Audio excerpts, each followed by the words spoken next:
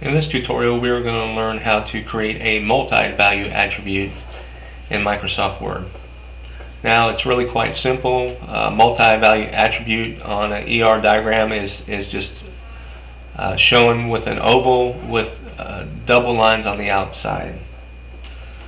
So, for the sake of time and simplicity, real quick, we're going to again copy and paste our date of birth attribute. So we're going to right click on it and copy. Then we're going to go over here and right click and paste. We'll just drag it over. And we're going to make this particular attribute one called hobbies.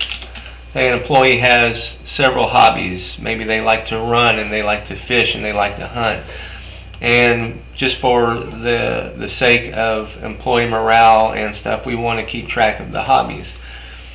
So with that, we'll go ahead and right click on the shape, make sure we have the shape selected. We'll go down to Format Shape, and if you go to your line style, you can see that under the compound type you can click double line.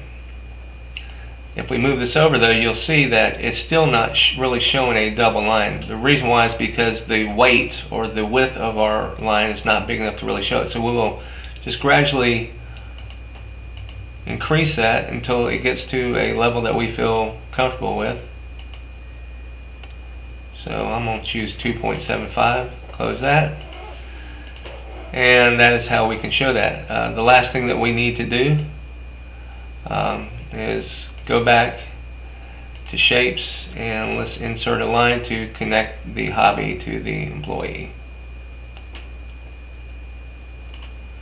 And that is how you would show a multi-value attribute